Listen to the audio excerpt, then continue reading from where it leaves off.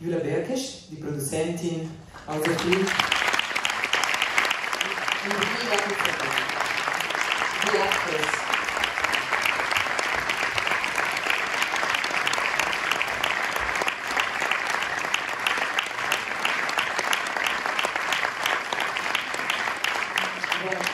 Secondly, let's come a little closer because it's strange.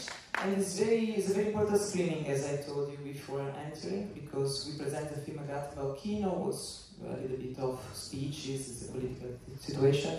Here is the audience of the Biennale in full color. So, yes.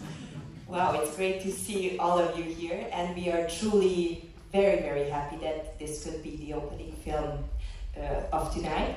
This is Lila Kislinger, one of the actresses of the film. I'm the producer, and I just spoke to the director, Gábor Reisz. He's really sad he cannot be here, but he's currently with the same film in Chicago Film Festival at this second, so he's doing the same as we are doing now.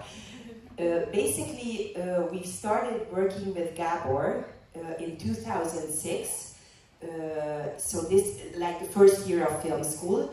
We made 5 or 6 short films, and this is our 3rd feature film together.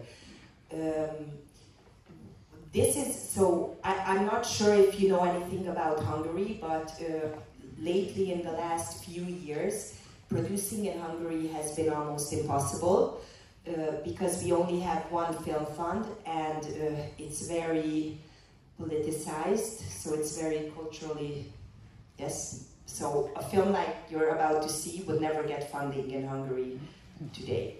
And this is why with Gábor we decided to go back to the kind of filmmaking that we did since film school. So basically shooting without money, using the flats of our friends and family members, waiting for them to go on holiday so we can occupy it.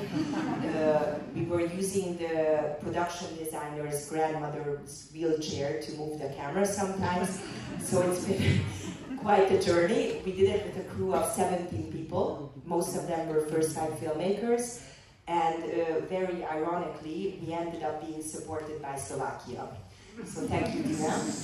And the reason we really wanted to do this film, there were several reasons, but basically we feel that since the last decade, Hungary has been so over-politicized that basically it's in our everyday lives, and friendships ended over political issues, and families stopped talking to each other.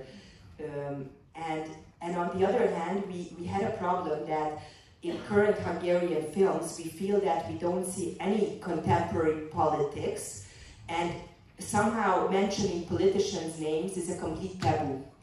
And we feel that art should be talking about these things and not treating them as a taboo.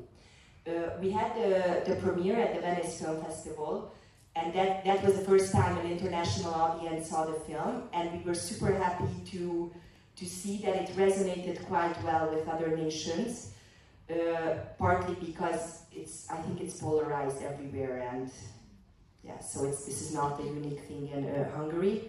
But we also felt the need to leave behind this usual context of left and right, and start to at least listen to each other and try to understand each other. I hope you will enjoy the film. Thank you.